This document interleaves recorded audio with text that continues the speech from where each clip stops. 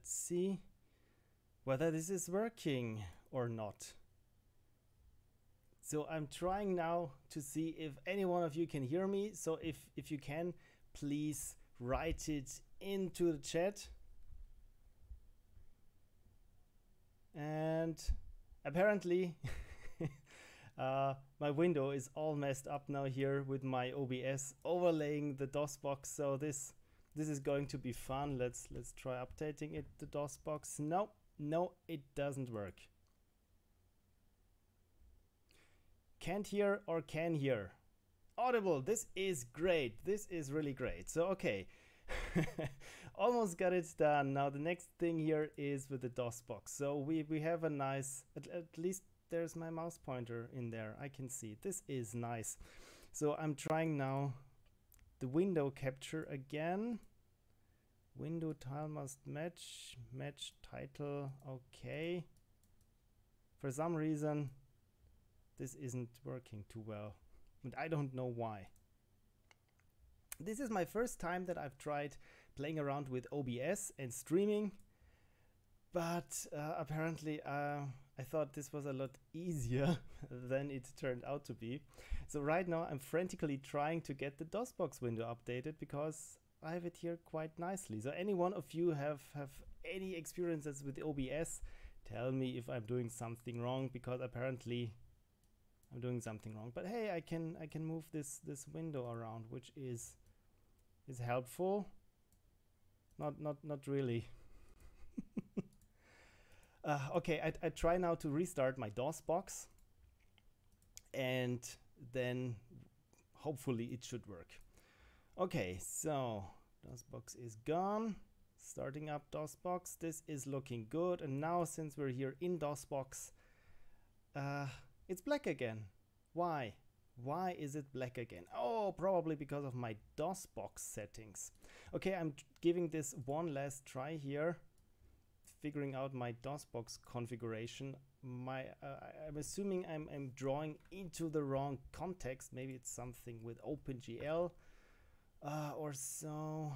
So sorry that you can't see, but I'm right now in my DOSBox configuration and trying now to find out the renderer. So scalar, aspect, scalar, normal, okay, this is the scalar, CPU cycles. Oh my god, this is off to a great start, aren't we? But what I can see from the chat, it's great that so many of you are still here and trying watching me trying to figure out how to get something drawn on the stream. This is great, but what I'm trying to do now is maybe we should make this completely unusual. That maybe I try to share now my whole screen instead of just the window here. Maybe just this will work. Okay, exiting the DOSBox now, and it's black. Okay, last attempt. Capture cursor, multi-adapter compatibility. Okay. One last try now. Window capture off. Yes. Add display. Video capture. What is it? Display capture. There we go.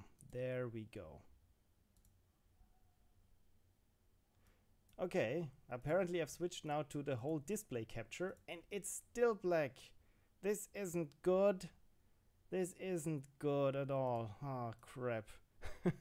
I'm sorry that you're having such a bad time here with my first stream. But yeah, as Jirschi said in the chat, it almost looks like Rogue on DOS, so this is great. Okay, last attempt now. Let's try it like this. Okay, I'm starting up my DOSBox again. Does any one of you know if there's a possibility to just select a region on my screen which I want OBS to be shown? Windows default lock screen. No, I don't want my Windows default lock screen to be shown. Oh, this is terrible. I really have to apologize for what's going on here. Okay, DOSBox window. It looks like there's the DOSBox window, but it doesn't look like it's updating. Does this work? Did anything change here? Apparently not. Okay, so damn it.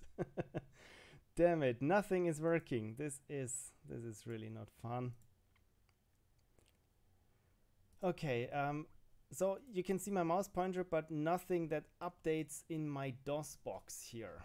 So, I'm quite at a loss here at what I should try or could try to make this work here.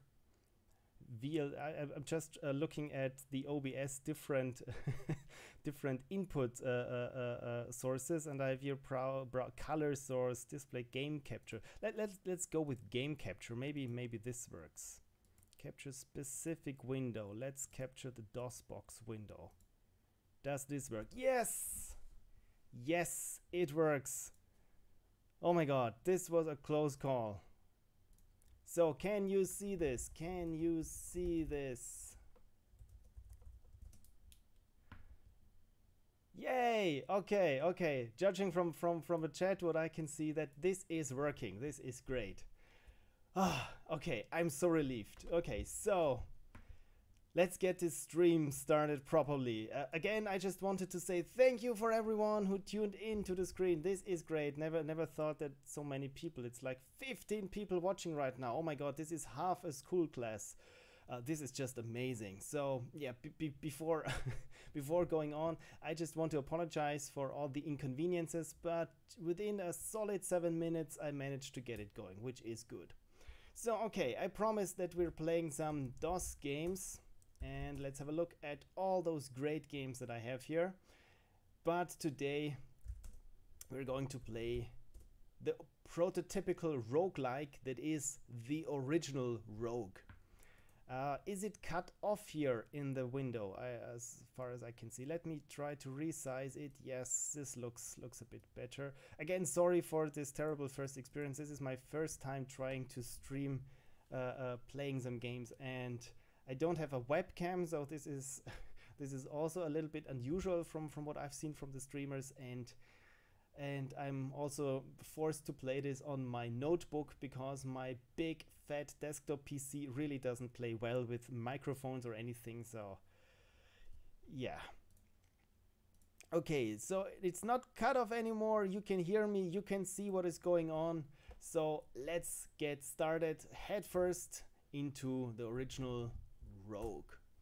So I'm going to explain a little bit what's going on in this game if you have never played any roguelikes, because it might be a little bit off-putting because there is no sound, there is no graphics, everything is just achieved by ASCII characters, and I thought this was the perfect game to start streaming with because this will run on any notebook. I don't have to worry about game sound, and we really are not concerned with any FPS or drops or any kind of yeah, terrible picture quality, because if you can see this, there won't be much more graphics. So okay, the first Rogue. There were some kind of CRPGs, computer role-playing games before, but for Rogue, this one, I think the development started out on Unix machines, or BSD Unix machines to be precise, sometime in the late 70s. So this one is ancient by today's software standards, and this one here was ported in 1983. So it's the DOS port, which has some advantages over the original Unix port. That is, we can move with our cursor keys on the keyboard, and we have not graphics, but at least some nice ASCII characters for frames and a nice color. So this is really state of the art of 1983. Well, not quite. But let's start out, and Rogue is really great because it puts you straight into the action. So we can just set our Rogue's name. So what should we call our Rogue? Get any suggestions?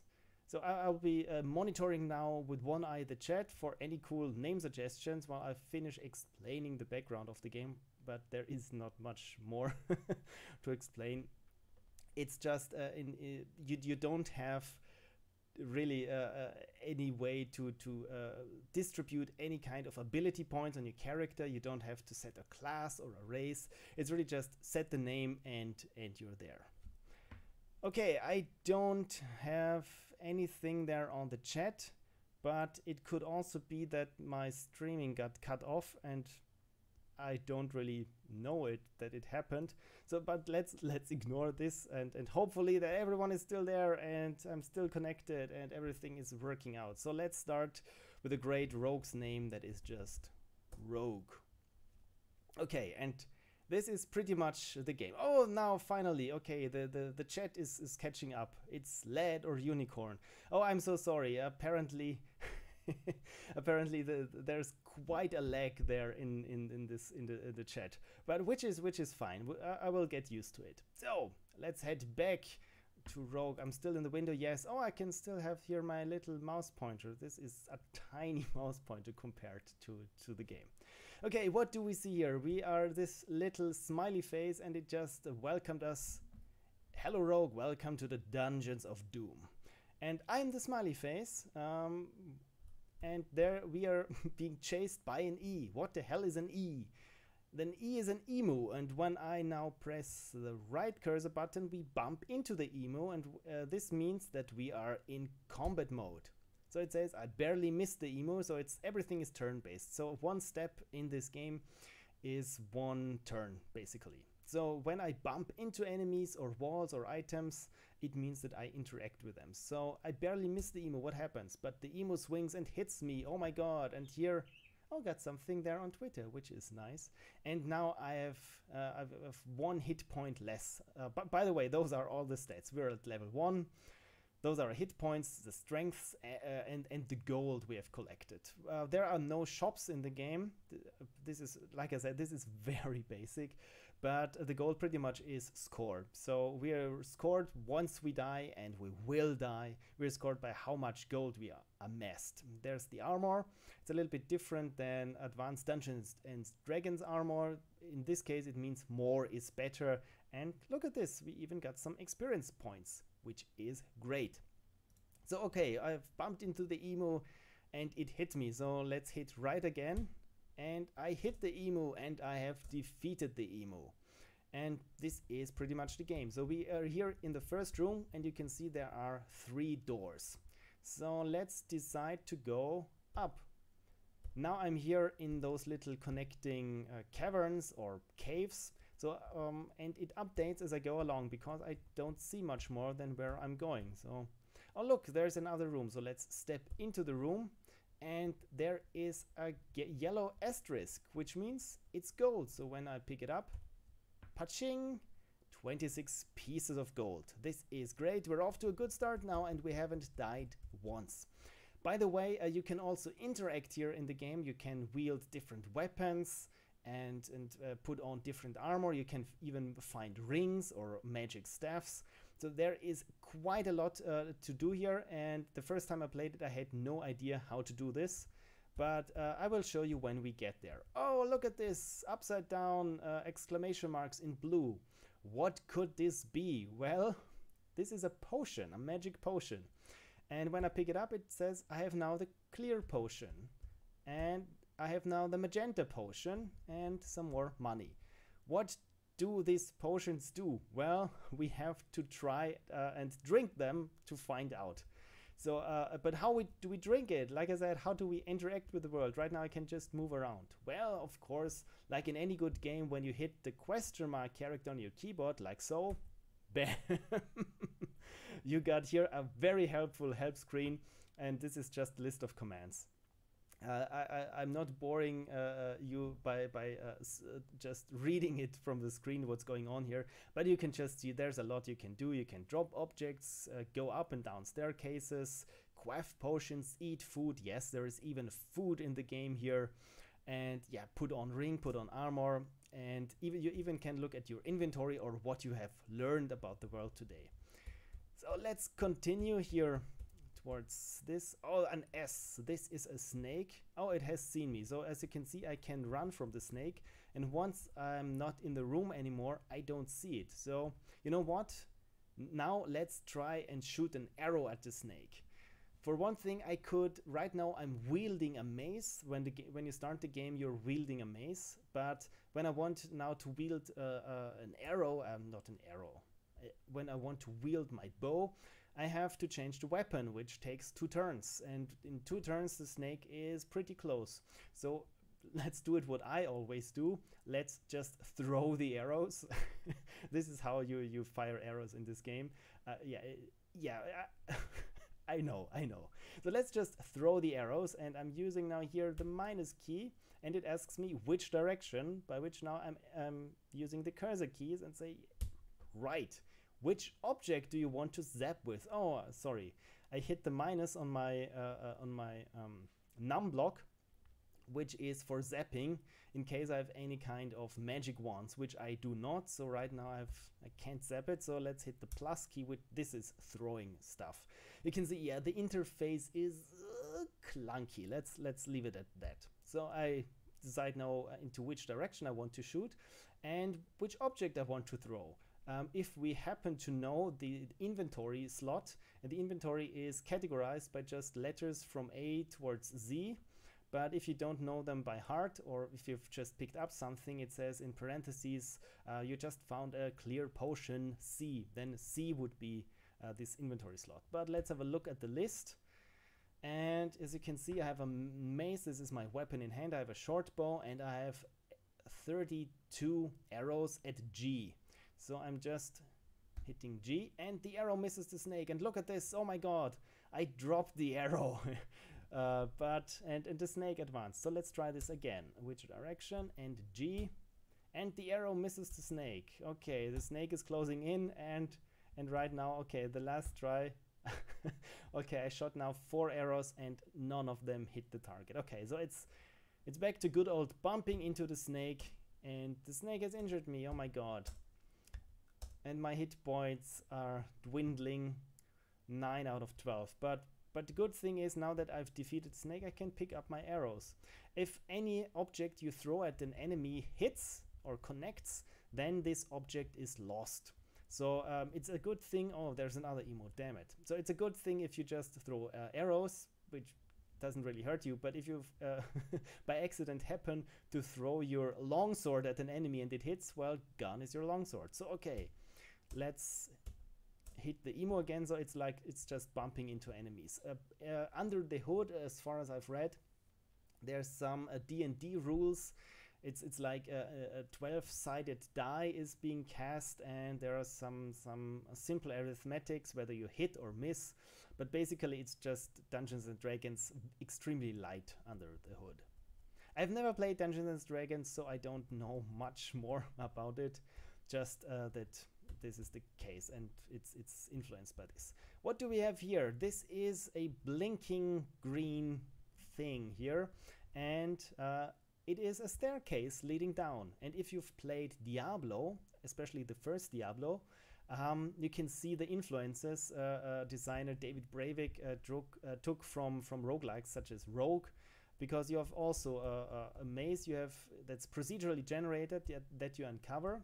Oh, there's what's an age? Is it in Hobbit? Oh, now I have a dagger, which doesn't mean much. Okay, so it's a hobgoblin. Okay. So yeah, you can see the influences of games such as Diablo that harken back even to this little funny game here. It's very funny, isn't it? Okay, so as you've noticed, I've made a step down, and the hobgoblin still went at me. This is because you don't only can attack left, right, up and down, but also in the diagonal directions. And this is a little bit clunky because you can't really hit left and up. But if you look at your keyboard and the pause 1 key, the home key and the end key and the page up and page down keys, those actually correspond to left up, right up, and so on. So if I'm hitting now the page up key, I should hitting the hobgoblin, yes. And since I'm playing this on my notebook keyboard, I had to cheat a little and look at the keyboard of my a big desktop machine just to get it right, because of course on a laptop keyboard all those keys are just scattered about. Okay, we're doing quite well here. We've even I've defeated the hobgoblin, and look at this. I think from my experience points, I'm almost about to level up to the next level. And by the way, if I'm holding down my keys and just walk back and forth, my hit points recover. This is depends on which level I am, experience level, not dungeon level. But this is very helpful so that you can sometimes just walk back and just walk back and forth and yeah, just to regain some health. So in a sense, a rogue has had this auto regenerating health system way before Call of Duty. So we all know who we can thank for. Okay, and now there's an emu here in this little cave. So I'm just trying to hit it, and it's like spacebar hitting up until one of us is dead. And oh my god, there's a snake. Okay, see, I'm now down to 8 of 14 hit points, so this was good while I was running back and forth. But oh, look at this, this is a bat. You can see that it's a bat because it's moving a little bit erratic there. So let's try again, throwing some arrows at it. Okay, if I'm hitting now G, let's see. Okay, G are still our arrows, because sometimes when I use up a potion and then the order of the items gets all scrambled around. So yeah, it's clunky. Okay, let's see if for one thing I can miss that freaking bat. No, I don't. So it's just trying to get the damn bat. Oh my god, I took way too many hits. Just to get this bed. So I'm just going back and forth again, and as you've noticed, there are just enemies that come at me, and it's not so much that you can really clear a level of all the enemies there are. They get spawned randomly in places you can't see. So outside of your field of view, you're never quite certain if you're in danger or not. And there's by the way, there's also a key. If you hold down the dot or the period button, you can also rest, so you don't have to walk back and forth. But the downside is, as you've seen, every step I take takes a turn, and you know, suddenly you get attacked. And if you hit the the wait button, when you get attacked, you don't defend yourself, and if you just hold us down for just 1 second, you're pretty much dead, because all the enemies get turns while you're not defending. So this is why I always walk back and forth. Okay, so let's finish now this level here, and here we come out at this one here. So this was the first dungeon level, which was really simple. And as I can see here in the chat, Julian Bonte said, plot twist, the dungeon is actually a zoo. Yes, on lower level it is, because there's an enemy type for either capital letter, and yeah, and sometimes you really have to wonder why they went with certain letters. Oh no, an arrow shot you. Oh my god.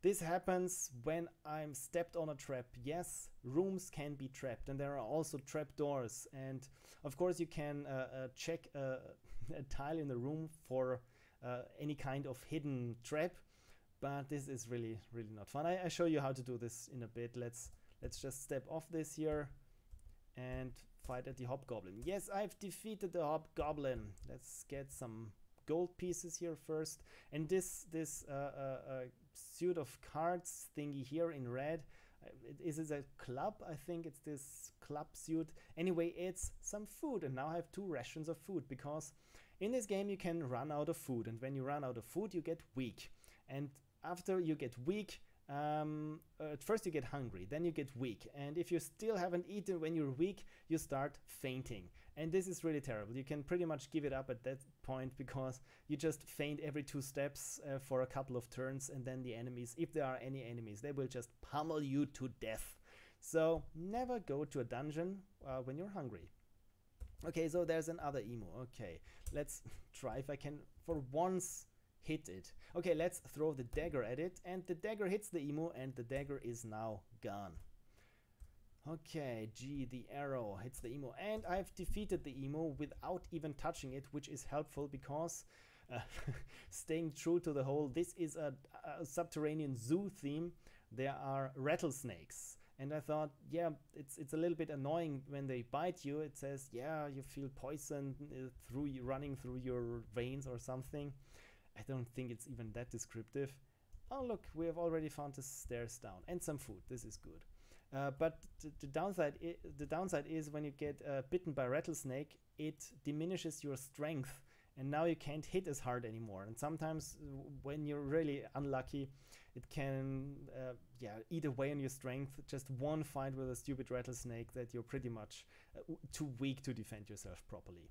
Okay, as you've seen it, oh, there's another snake. So it's just bumping into the enemy and hitting spacebar, and this is pretty much the combat. So it's actually not as slow the game to play as I'm making it out to be, just because I'm explaining a lot.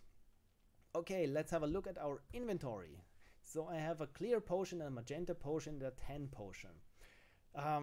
What do those do? Well, we could look it up, but well, actually we can't, because and now this is like another great roguelike, like it's the pills or the cards in the Binding of Isaac. With each new run, it gets shuffled what is a health potion and what hurts you and what's poison, and so on. So usually I try to avoid drinking any potions until I have to, just because I'm a little bit afraid that whatever happens is not beneficial to me. By the way, the same thing happens with scrolls. Yes, the game even has some kind of scrolls there. Oh god, I'm down to 6 hit points. You know what? I will just wander around. Oh, now probably you've missed it, because when you're running around, the display messages are just there for one turn. But if you hit F4, you can recall here the last message. And I'm starting to get hungry, as indicated here by this helpful hungry indicator, which means let's better eat something. And I do this by hitting E, like eat. And which object do I want to eat? Well, a ration of food. Yummy, that tasted good. This is helpful. And by the way, if you're really paying close attention, as you've noticed, those things here at the rooms, those are doors. Well, duh. But there are not much places that I could go to, right? Oh no, of course. Sorry, I was dumb. I completely missed that there are 2 doors down here, because sometimes there are hidden entrances and doors, and the game really forces you sometimes that you really have to. Oh, there's another emu. Oh my god, let's hope it doesn't. 4 HP. Okay, let's get some back and forth. Oh, good. Okay, so I've survived it and trying here, just wasting some turns here, getting my health up. By the way, of course, when I go back and forth for too long, I will grow hungry again. And if I don't have any food on me, well, then I get hungry and weak and start fainting, and the game is pretty much over. So, by the way, we've just leveled up to level 4, which is good. So we're doing really well here. Just a little bit slow here for my terms, but this is fine. This is our first big roguelike stream. So what is this here? Now I have 2 tan potions. Okay, I think some potions are more common than others, so I hit the bet and defeated it. This is good. Oh, there's another bet. Okay. I'm not losing to a freaking bet. Okay, so by the way, if you want to check a tile for a trap, you hit the circumflex button and then the direction in which to check for, like right, and it says no trap here. And then you can check each tile as you move around, and as you've noticed, traps are pretty wide and far between, so this is why I usually don't check for traps ever. I mean, I can hear I found an arrow trap. Yeah, of course, now I know. This is why I don't check for traps, but maybe this is why I didn't get far in this game anyway. So let's advance to the next level by hitting the greater than sign. Bam, and I've stepped down. Ooh, an eye. This is a new enemy we haven't seen before. This is the ice monster. Okay, so let's attack the ice monster. The good thing is sometimes you encounter enemies that are resting or not, or sleeping, or some way unaware of you, and most often those happens with the ice monsters. So the ice monster now freezes me, but this is not a big concern here, because when I'm frozen, I'm just unable to move for a couple of turns, and the game thankfully skips those turns until I'm able to move again when there are no other enemies around. If there are any other enemies around, well, they will pummel me to death until I can move again. So, but right now this is not too bad, so I finished it off, and look at this, already got 320 pieces of gold. This is good. Okay, we're not doing too bad. So let's step up. And oh, this is great. But now here we have an orc. The big, oh, okay. So let's see if I'm surviving this here. Yes, I did. And we found some more potions, a gold potion and 2 clear potions. And what is this? Well, this is a ring.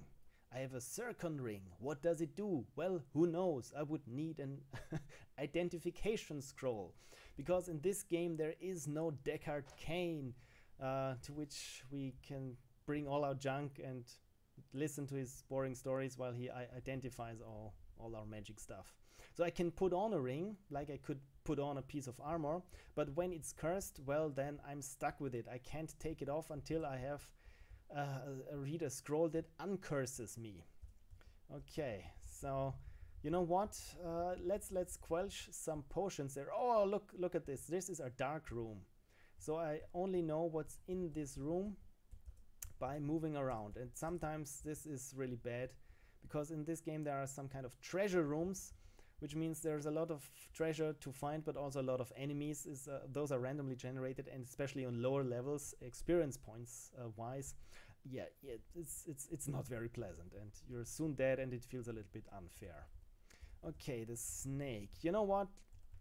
This is a nice place here. Let's quelch some potions. I hit Q now. Oh, not quelch. This is the wrong word. Of course, I'm quaffing my potions. So let's try one of those 2 clear potions. You feel stronger now. What bulging muscles. Oh, look at this. My strength went up by 1. This is good, because when I'm maxed out on strength, when I have 17 of 17 and I drink one of those potions, I get, yeah, 1 additional. So let's drink this again. Oh, this was the wrong quelch. And no, sorry, wrong. Oh, there, C, a potion of gain strength. Because in cases when I've been bitten by a rattlesnake and my strength is like 11 out of 17 and I drink this potion, then it's 12 out of 17, and pretty much I wasted a very, very helpful potion. Okay, so let's have a look at the others. A magenta potion. What does this do? Well, I have no idea. It doesn't say anything, so we probably have to identify it. Okay, I got a gold potion. This tastes great. It makes you feel warm all over. What do you want to call it? Haha, I know this one. This is regain strength. There we go. Regain strength means exactly that. If a rattlesnake bit you and you're down at strength, I don't know, 11 out of 18, and you drink this one, you're back at 18 out of 18. So this is also very helpful. And let's cross our fingers that one of the 10 potions is not a potion that blinds me. You begin to feel much better. Oh, this is a... We've only had good potions so far. This was a regain health potion. So very good, very good. Because there's one potion that blinds you, and then you can only see the tile that you're standing on, and yeah, the game gets really tedious, and you also don't know what enemies are attacking you. It just reads the status message, which I find really funny. It just reads something hit you, and you have defeated something, so you don't even know what's attacking you. Okay, we got a new enemy. This is a K, and of course, still keeping with the topic, this is a kestrel, a kind of bird, I assume. The kestrel barely misses you. Okay, so good so far. Okay, now look at this here. Here we have some kind of cave that would, I'm assuming this leads here to this one, to this room here. But there's no entrance here. And you know what we can do? We can search for something, for some hidden entries. You do this by hitting the delete key and then the direction which you want to check. And you do this repeatedly, like so, because there's a subtle chance, or sometimes, now there we go. You see this? Suddenly there the wall opens up and there's a hidden passage. It took me quite a while to find out that this worked, and sometimes I thought, yeah, the dungeon generating mechanism was completely broken, because I felt I was trapped in a labyrinth and there was no stairwell that led down. So yeah, I cursed. So we're here at level 4 with another ice monsters. So haha, got the better of you. Okay, so Let's keep continuing in this direction. Okay, there's nothing much here. We're at level 4 and experience level 5. We're doing really well. The furthest I got in this game, I think, was level 12 or level 11, and either I was squashed by a troll or a yeti. From what I've read, there are... Oh, look at this. The bat is not aware of us, but oh my god, we've been ambushed by an orc. Oh, this is so thrilling. Sorry that I'm laughing. I just realized that I'm talking about text ASCII characters. But okay, I defeated the orc and the bat is still unaware of us. You know what? Let's fire an arrow or just throw an arrow.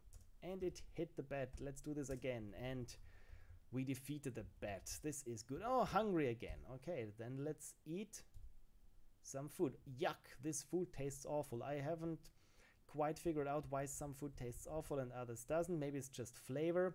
Okay, so new room and new item. So this one here, the gold pieces make sense. So let's lead here the snake into this cave here. And oh, lucky hit. And this one here, this block with a, what's it, dot in the middle, this is some kind of armor.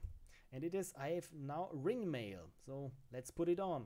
When I want to wear something, I just hit the W key, but the game will tell me, oh, sorry, the lowercase W key is for wielding a weapon. Right now we just have a mace, and the mace is pretty good. As far as I figured out is that the +1, the first +1 is how strong you hit, and the second one is the chance of you hitting something. So I think that's what it is. I quite haven't figured it out, but usually it doesn't matter anyway, because sometimes you're just lucky that you survive something. Okay, let's take off now. Sorry, I don't want to wield anything. So okay, uppercase T means to take something off. I used to be wearing a +1 ring mail. Okay, now let's, and as you've seen, my armor decreased here. Now let's uppercase W something, and what do I want? Well, the ring mail we just found. You're now wearing a +0 ring mail. You know what? Let's drop this ring mail, so I have to take it off again. Okay, I hit enter, which was an illegal command. So I'm lowercase d to drop something. Oh my god, this is so clunky. This is incredibly clunky. And I'm going to drop now my D here, the ring mail armor class 4D, and put on the other ring mail we've had, which is uppercase W to wear. And it's this one here. So very simple, very easy, very straightforward. This is great.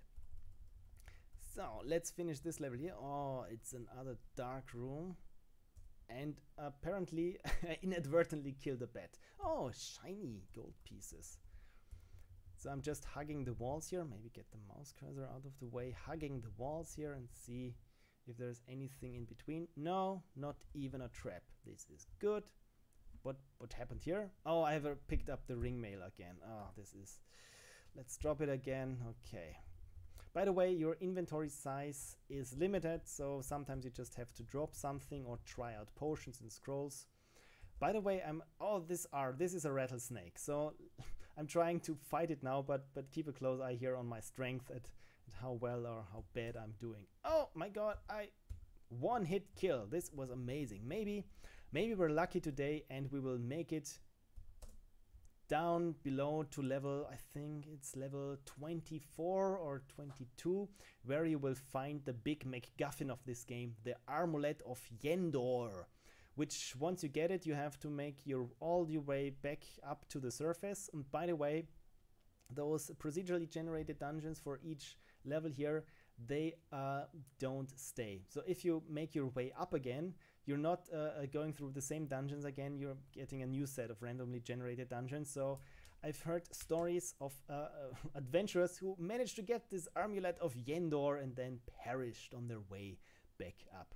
So here is another potion. Now this time it's an orange potion. I'm not going to quaff it. But here, this little note symbol here, this is a scroll. And it's a scroll titled Ban Ban Elgar Klis Ud. By the way, those are also randomly generated titles just made from syllables. If you've played Diablo, they certainly improved upon this. with their champion enemy namings, like Merc, the Gurk, or something like this. Okay, so let's keep harvesting this level here. But I think I've seen everything there is, so let's make our way to the staircase. So I'm taking here now this room here, this hallway now to the left, and we'll probably have to break through this wall here. As you've probably noticed, the layout of each dungeon is pretty much like a 3x3 board, where some rooms can have connections or don't have connections, or but in the end there are never more than 9 rooms, and when you're in a hallway that just stops right here, then you know chances are pretty slim that there is going to be a room. So don't waste your time just trying to find a passage like I did here. Okay, so I'm going to take a sip of water now and read the chat, because there's a lot going on. So thank you very much for interacting and still watching. I can see that there are 14 people still watching now. Apparently I've only scared away one of you, which is great. So cheers. And have a look at the chat. So procedurally generated roguelike survival game and made years before it was cool. Yes, absolutely. Bad people thought it was pretty cool back in '83 as well. Yeah, I've heard stories, and I read a book on this whole history of roguelikes. This was what got me interested in it in the first place. And even the people who were working on it, they were just hooked. And also their testers, and everyone was really hooked, because you've either had games like Wizardry back then, which was also this dungeon hack and slay, but it was very bare bones, or you had some very early proto-text adventures like, yeah, the original adventure, but once you've learned how to do this, then it was pretty much always the same direction, or the same set of moves led to success. And this is what the creators of Rogue really wanted to do, to make something that you can't beat with a walkthrough. Okay, quaffing a potion may quench your thirst. This is correct, thank you. Hey Phil, when are we going to have another documentary? Oh yes, I've started and pretty much finished the first draft on the script of my experience for Ludum Dare 42. For those who don't know, but I think the knowledge of it has traveled quite far, that I didn't finish a game for Ludum Dare 42. I really tried to, but I was having a hard time, and nothing was coming together, and I really hated it. And after 24 hours, yeah, I just gave up. But I will still make a documentary about it, about how everything led to this point and my learnings from this. And yeah, this is why right now I'm pretty much trying to start over with my game making tools. But this will all be touched on in the documentary. Like that, you can often find the staircase very close to the entrance. Yeah, it's like in Diablo. I don't know why. But I think, yeah, this is the algorithm. I mean, back then, this game was developed on a system. I think it had 96 kilobytes of RAM. And this was a big mainframe back then. I mean, this is incredible. I think that the whole DOS game executable has like 50 kilobytes or something. It's really crazy, and this was all you could work with, and I think this is why it's relative bare bones, but for that it's pretty sophisticated. Can wait for the LD41 documentary as well. Yes, of course, the LD41, the Zocor documentary.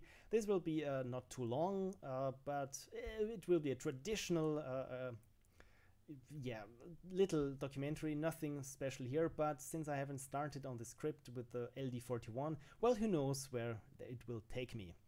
Oh, which book was it? I think it was, oh my god, it was called How Net Hack or Dungeon Hacks Inspired All the Making of Other Games. I think the author was David Craddock. I think, or Braddock or something. Man, you know what? I could really look it up now. I have it still there on my Kindle. And this was a really great story, not only about how Rogue came to be, but also about the development of NetHack and Moria, and what's the other Tolkien-inspired game. So yeah, this was really interesting. Okay, there we have it. The game is called Dungeon Hacks. And the A in hex is an @ symbol, because in roguelikes, most roguelikes, not this DOS version here, it's common that the player character is an @ symbol, because this is where you're at. Okay, and finishing up now your comments. I can wait. Any weird drinks today? No, right now I'm just drinking water. Maybe if I'm doing more streams in the future, maybe then I will have something weird to drink. This game reminds me of an old NES favorite, Swords and Serpents. Oh, Drew Maps. Swords and Serpents. This certainly rings a bell, but I don't think I've played. But it must be inspired by Rogue, because a lot of games were inspired by Rogue and just forked it in a way like NetHack did. And I mean, even today you got games like Dwarf Fortress, who got this whole appeal of procedural generation, but that they are not limited by any kind of memory or CPU constraints anymore, and it is just crazy. I mean, the amount of detail and procedural generation from Dwarf Fortress.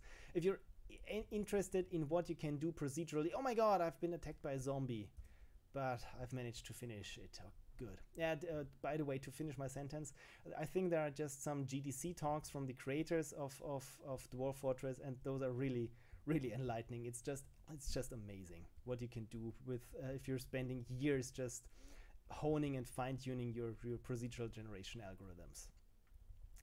Okay, so let's continue here. Again, the staircase is pretty close by, which gives us some nice way of adventuring, because we always know where to go back. I've found another scroll. By the way, the only way to know what those scrolls are, again, is by trying them out.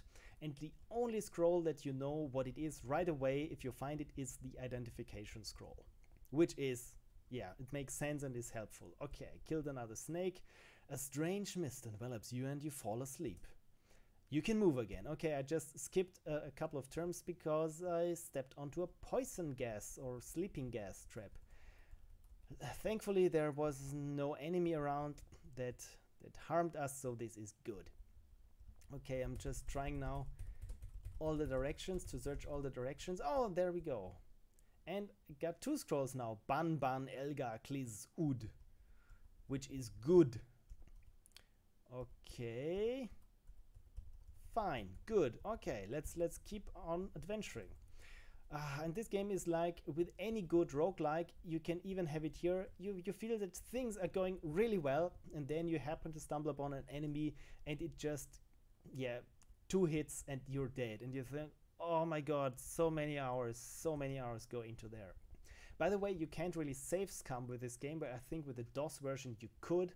But in the old Unix days you couldn't, because it was the game was saved, but you have to have admin privileges to change it. So pretty much you couldn't, yeah, save scum. By the way, in this game you can save. I think it's uppercase S. So let's call it stream, and then look at this.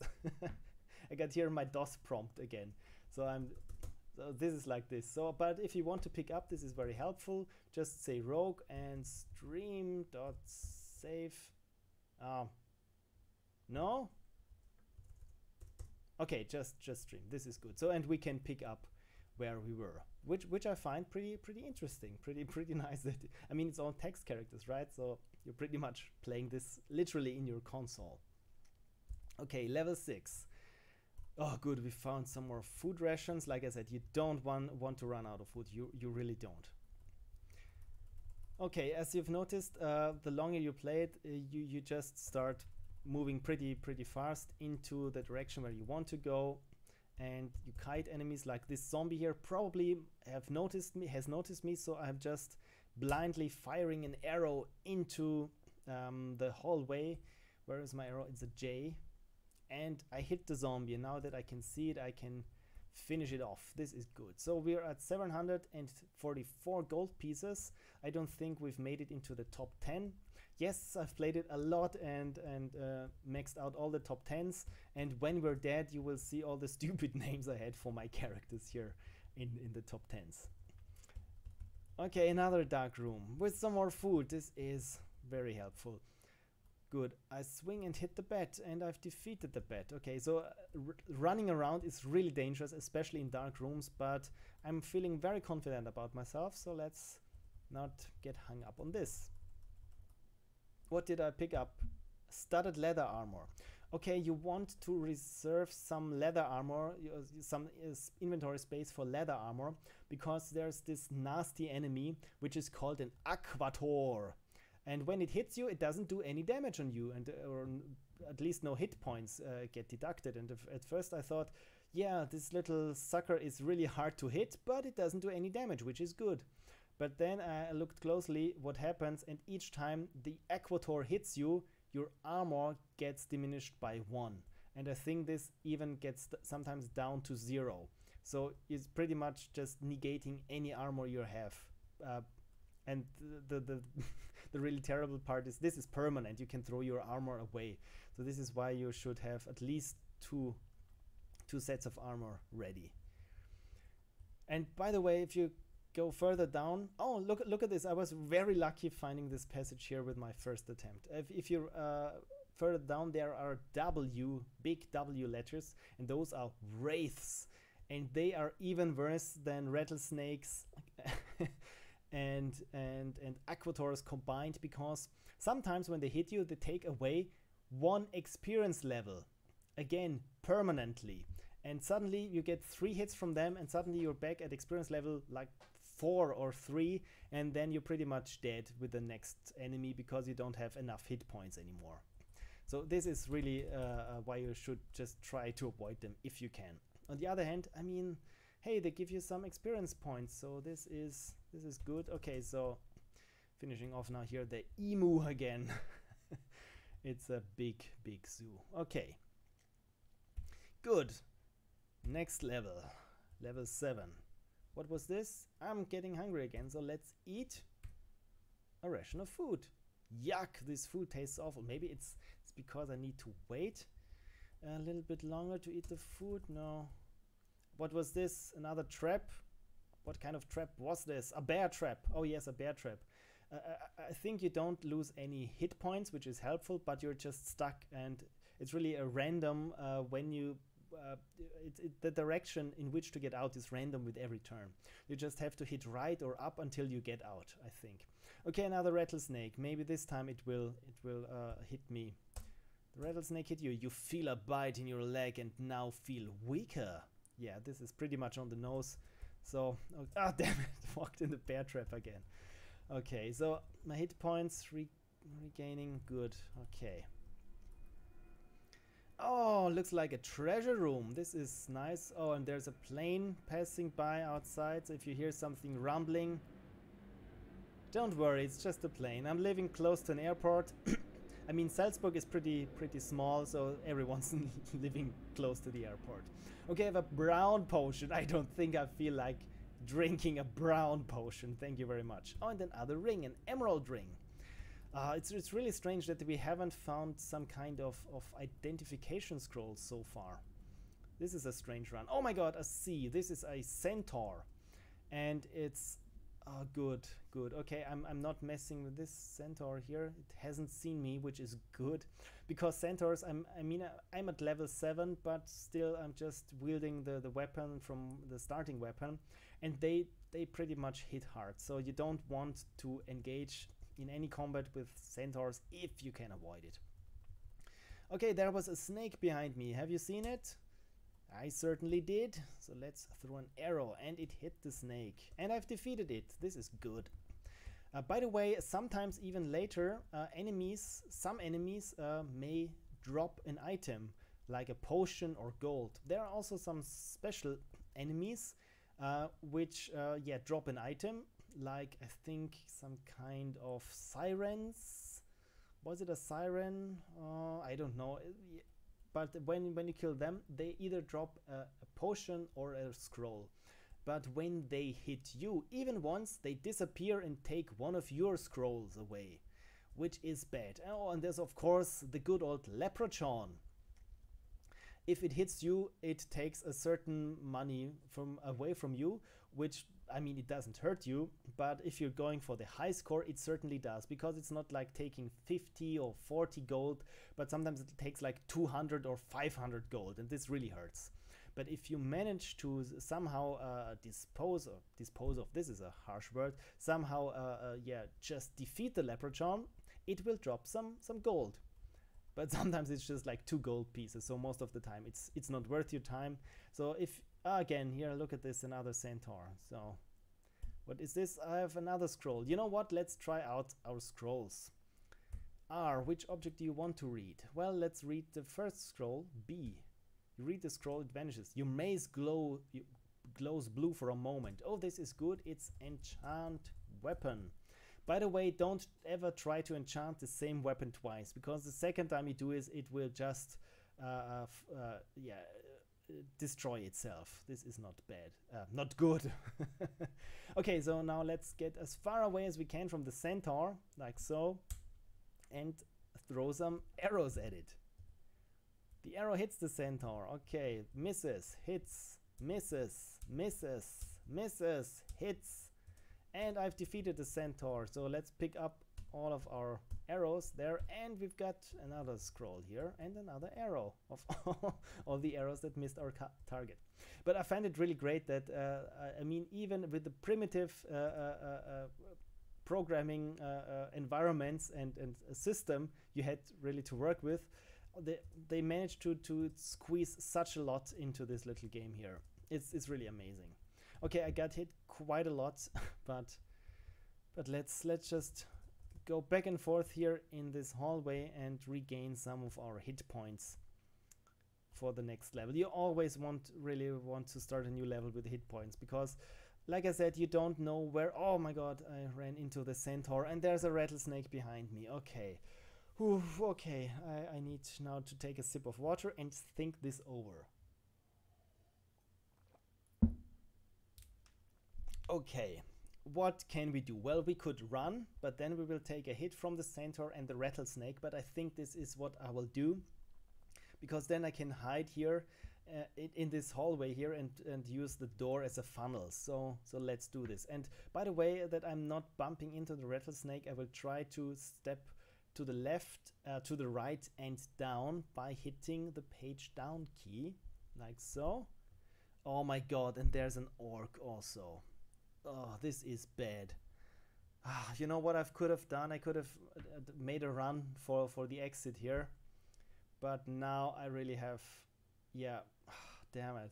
You know what? Let's try to engage the centaur first. Okay, I miss it. The orc misses me. The rattlesnake misses me. The centaur hit me.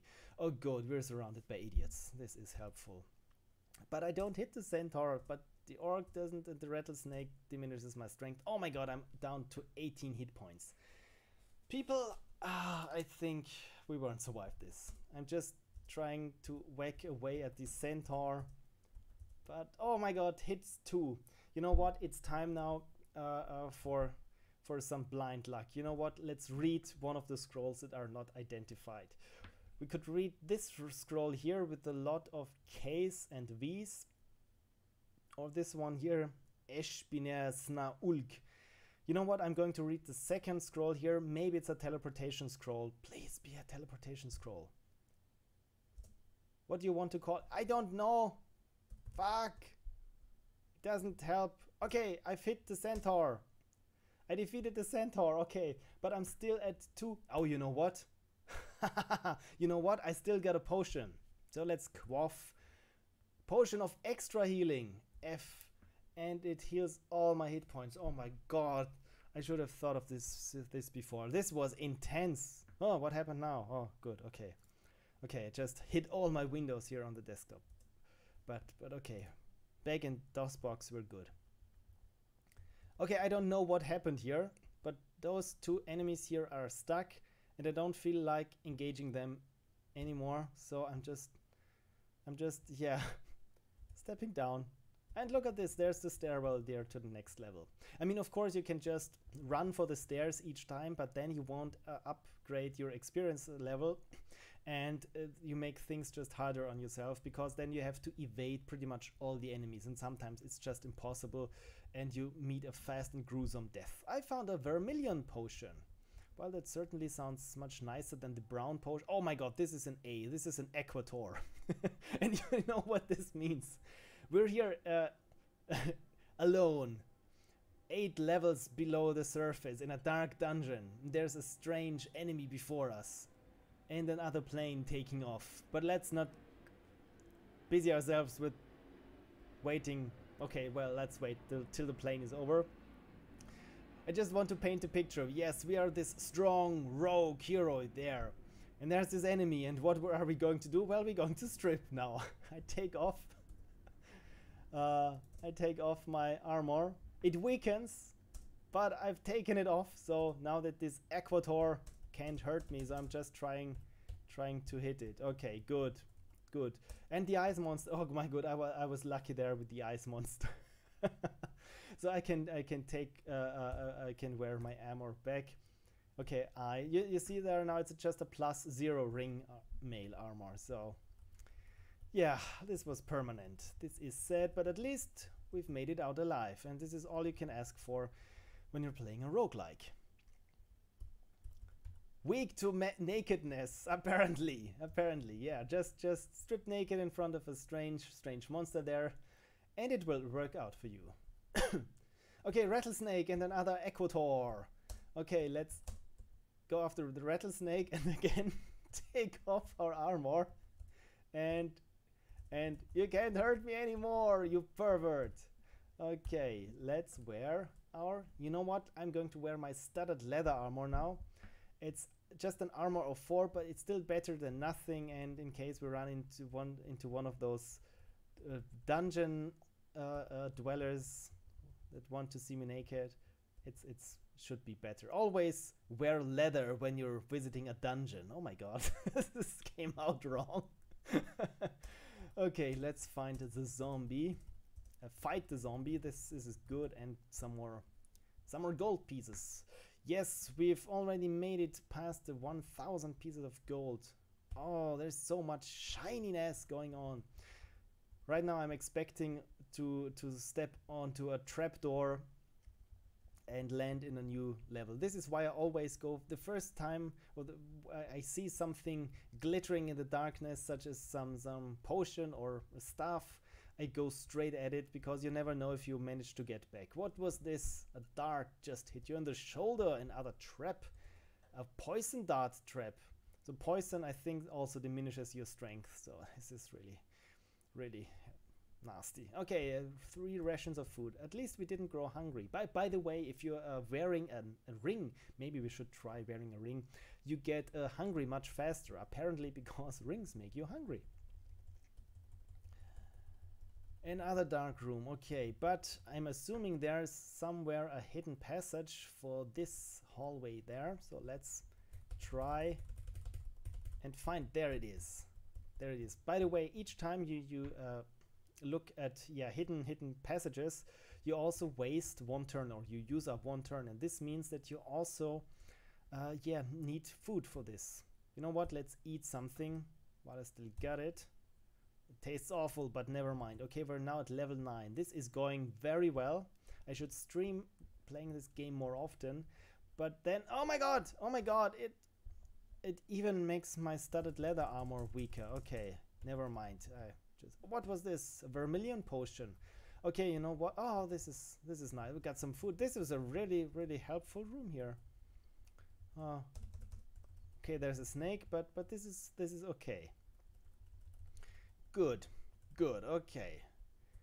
So I'm assuming there's a room. Yes, there was a room. Oh man, this game is there's quite a lot to it. I mean, it's like, frankly, when I first played the game, I wasn't oh my god, this is a Q.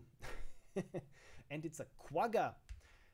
I had to look it up what a freaking quagga was, and it's some kind of extinct zebra. So apparently this was the only letter, or the only monster they came up that fit the Q. And I will flee now, because this one really hits hard. I don't know why, but a quagga really hits hard. So let's try to engage the quagga. It misses me, but I missed it also. I missed it, and it scored an excellent hit on me. Maybe we should have changed the armor. Okay, I'm just, oh god, now it's a quagga and a zombie. Oh god. Okay, I hit the zombie now, but the quagga scored an excellent hit. Okay, crap. Oh, okay, what should we do? I'm down to 9 hit points. And maybe with another hit from the Quagga, I'm dead. So I'm just making a run for it, like so, and hope that I can get as many hit points as possible. Hopefully not running into any enemy there, while I'm just getting more hit points that I can attack the Quagga again. I swing and hit the Quagga and have defeated the Quagga, and you know what?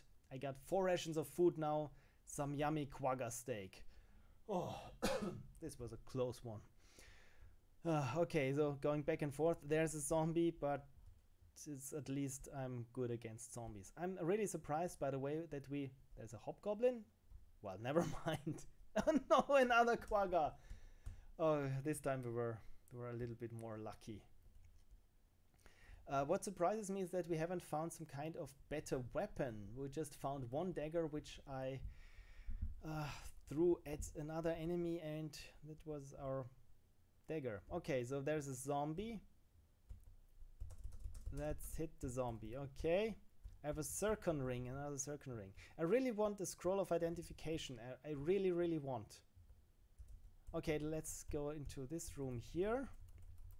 Oh, money. 16 pieces of gold. Well, that's pretty stingy of the game, but good. Okay. I'm a little bit nervous now because I didn't think we were making it this far, and that we were going to start the game over like 10 or more times until I really got this far. But apparently this is a lucky run, so let's see how far we can get. I hope I'm not dying here because I'm taking a lot of hits. Okay, so just commuting back and forth here. Okay, let's just try and see what's going on in this direction here. Another trap? Why? There are so many traps. Who puts those traps there? Another ice monster. Okay, good. Good. Took care of the ice monster then. Maybe I should put on my good armor. But on the other hand, yeah, let's just keep as it is. I have a crossbow now. Well, that's not very helpful, because for crossbows you need to find also bolts for your crossbows, and then again you need, once you have crossbow equipped, you need to throw your arrows or bolts, and this, yeah, it's clunky. And as you've noticed by this time right now, this is an overall very clunky game. Okay, so there are 2 cul-de-sacs, I think that's the right term, which sucks. Haha. Okay, let's see if there's one more room here on this side. No, but I've grown hungry again. No, I don't want to quaff something. No, I don't want to quaff it. I want to eat something. Ration of food. Yum. Quagga steak. Okay, we're here in level 10 with a centaur. And you know what? We're lucky because right now I have a lot of room between us. So while I can just throw arrows like there's no tomorrow at this centaur, I just hope that I can take it out before it reaches me. Well, crap. Oh god. Look at this. Look at this mess. So many arrows. Oh. Okay, let's see how far I can make it with this live, and then I think I will call it a day. Damn it, another rattlesnake. But at least we found the exit to the next room. An Aquator! Oh no! Oh no! Okay, maybe I keep my, what armor am I wearing? -2 studded leather armor being worn. This is bad. But maybe let's just hope we won't come across a troll, and if we do, we just make a beeline and for the next level down. But on the other hand, we want loot, we want treasure. This is a roguelike after all, and it's all about the treasure. Oh, there's another ring, a diamond ring. I wish the worth of the jewels or the gemstones, damn it, bear trap again, of the rings would hint at what they are good for or not. Oh, we got plate mail. You know what? Let's put on the plate mail. M. +0 plate mail. Armor class 8. This is good. Let's just hope not running across another Aquator. But right now, like I said, I'm really feeling lucky today. Is there another room or it's just dead end? No! We broke through. This is an ice monster. Okay. Scroll titled Mia Kostban and... Oh, I can't carry anything else. This is what happens to me in all games, most notably the Skyrim and the Fallout games or any Bethesda games. You're over-encumbered and cannot run. And also in this game. The bad thing is you don't know what this is, if you would need it or not, because it doesn't tell you. It just says you can't carry anything more. Okay, let's quaff some more potions. What's the orange potion? You can't move. But now I can move again. Okay, don't quaff the orange potion in the middle of a battle. Noted. What's the brown potion? A cloak. Oh no. Oh no. Oh. This is the potion that blinds you. I had a bad feeling about drinking a brown potion, but yeah. Good. Okay. I have a silver potion now.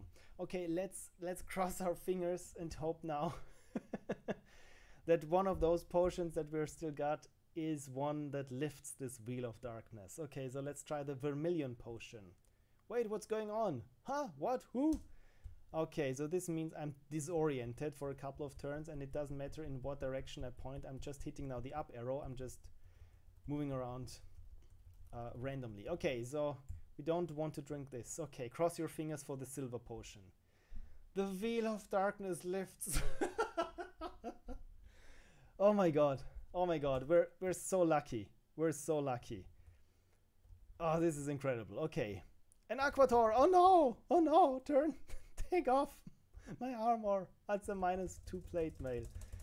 Oh god. Oh god.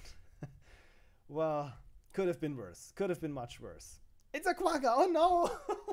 Oh no! And I'm standing there naked, butt naked, in front of a quagga. And it hits me. Okay, now, okay, so I will have to take a hit while in front of an extinct zebra. I'm taking on now my plate mail. My -2 plate mail, nonetheless. The quagga has injured me, but now I'm wearing a mail, and it hit me again. Oh, come on, come on. Hit points 11. No, 8. 8 hit points. Oh my god. Oh my god. Okay. Let's just commute back and forth here and to get my hit point up. Oh no, it's a centaur. Oh no.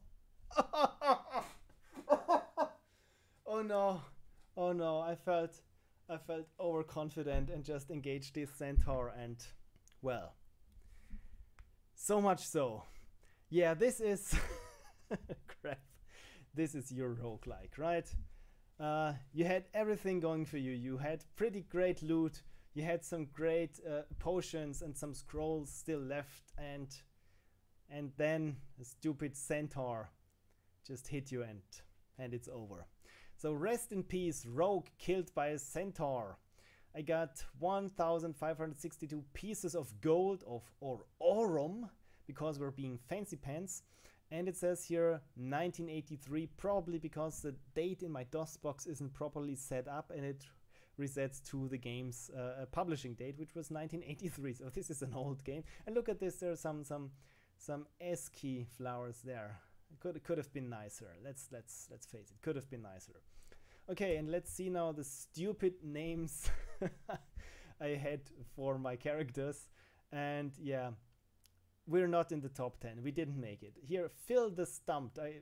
As you've noticed, Phil the Eager, Phil the Rogue. Usually I named my new characters after what killed me the last time. When last time I was just completely stumped by one enemy. I didn't know what it did. I didn't even quite recall the letter. I think it was a troll or a yeti, and it just killed me, and so I was stumped. Phil the Stumped for the next run. Or Phil the Eager, because I was just too eager to get my gold, and then, yeah, and look at this. I was killed by a troll on level 16. Oh, I made it that far. This really hurt. And by the way, this letter here, I just hit enter. Oh, feel the satiated. This was so apparently I had a run with a lot of food drops, but then a troll killed me on level 12. Okay, yeah, that's it for my first attempted stream. Thank you all so much for watching and staying tuned. It's like 15 or 16 people were watching right now. Like I said, it's half a high school class, which is a raise my glass to this. It's just water, but still. Thank you so much. Let me know in the comments of what you thought about this. Again, I apologize for the technical difficulties, but at least I managed to figure out what went wrong within 7 minutes, which calls for a nice round of applause. Thank you, Phil, thank you.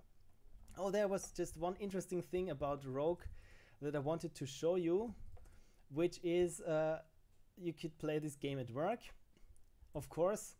And where is it? There it is, the supervisor key, fake DOS. So if you just hear your boss coming around while you're playing this, you just hit exclamation mark and you're here in a fake DOS, and you can do stuff like, no, does it work? No, it doesn't do anything. Yeah, it just looks like DOS. This is, I thought there was more to it, but yeah, this is if you're playing this game today, I mean, this one is so archaic. It almost, if you just hit F1, it almost looks like some kind of spreadsheet software anyway. So if you've found this game to your liking and want to play it yourself, let's just have a look at, yeah, the game here. Look, the PDF of the game is 372,000 bytes, and the game itself, the exe file is not even 100 kilobytes. So and the save file here is like 460 bytes, or I think this is even, no, this is not even the save file. This is just the Hall of Fame, Guildmasters Hall of Fame. So if you want to get this game and play it for yourself, as you can see, it works perfectly fine in DOSBox. You can get it, I think, at archive.org or at DOS Abandonware or somewhere. Like I said, it's really fun and really easy to get into. And this is, I also tried to play Moria. Let's just show it you quickly. No, that's Monkey Island, Moria. And this also started out as an inspiration. It took its inspiration from Rogue, but this is much more advanced, because I think this one there was written in proper C, and now we have to choose a race, and this is a lot more involved. You can choose a sex here, and even my character background and role. And this is, for me personally, there's just too much involved there. For a little dungeon hack, I just want to hit, yeah, my rogue is called Phil the Satiated, and off we go. I don't want really to have a lot of character backstory. Just hit escape to accept, and now let's choose a class there. And oh my god, my name is Phil the Board already. And now here we are in the town, and let's get down to the dungeon. You enter a maze of down staircases, and it takes a while, I think, to create now here the dungeon map. And there's just a lot more to Moria, and in my opinion, it's just too much. I really don't know my way around. There's just you can see I got the whole set of strength, intelligence, wisdom, dexterity, and so on and so forth. And I think in Moria there's this my god, I'm not even recalling my Tolkien. I think it's not this behemoth, what's it called, the big fiery demon, thou shall not pass, you know, this one here. This is the final enemy in this level here, and I think it goes down to, I think, 30 or 40 or even 60. Was it even 60 levels down below? And there's just so much more to this. And for large white snake. And frankly, I don't know how to play this game. I really tried. I did my best, but it was just too much. And as you've noticed here, the game scrolls. So with the other game, it's just a 4x4, a 3x3 grid, and here you just it scrolls with you, and you don't even know where you are. And I think I didn't light my lamp properly or my torch, and yeah, the help is a little bit more involved also. So yeah, this is also Moria. And for me personally, I really like the simplicity of Rogue, because yeah, you just name your character and you start it, and then you're in the run already and can hack away. And with other games and RPGs, this is my personal taste, sometimes it's just too much. You spend an hour at the character creator, and I played Wasteland, the new Wasteland, and it felt too old school for me, because I had this whole bunch, like half a page of values and where I could distribute my points on, and I had no idea what to do. And I thought, yeah, maybe just a little bit of this and a little bit of that, and without playing the game you don't know what's important. And for all my ranges, and I spent like, yeah, more than half an hour getting my party together and pretty much customizing everyone, and then I played the game, and it was just, I was getting my ass kicked from pretty much everyone. I couldn't pick any locks or nothing, and I thought, okay, I really have to maximize the stats, and some stats were useless. Yeah, the point is, I really like the simplicity of Rogue, and some games took it to heart. And like I said, Diablo is pretty much an offshoot of Rogue, in a sense that, yeah, you just pick your class, you're in Tristram, and you're pretty much in there, and the exploring and the looting and the fighting in Diablo is as much fun, the second-to-second gameplay loop, as it is in Rogue. And sometimes, like I said, if a game is too complex for me, I just feel overwhelmed and don't have a lot of fun with it. Okay, Balrog, thank you very much.